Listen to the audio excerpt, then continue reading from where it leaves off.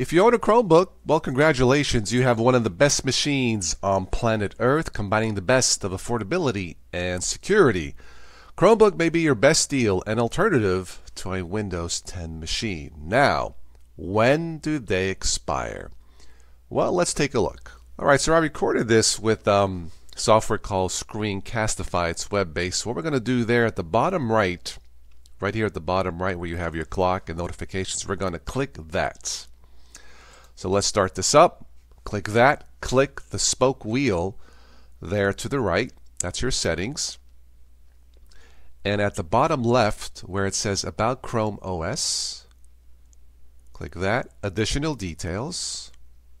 And you can see right there in the middle, I will get automatic software and security updates until June 2022.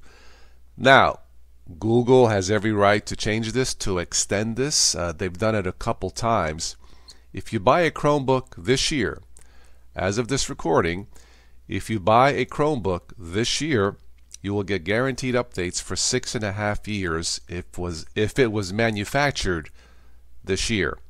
So if you buy it this year and it was manufactured this year, as of this recording, you will get 6.5 years. Again, Google can extend that again if they want to.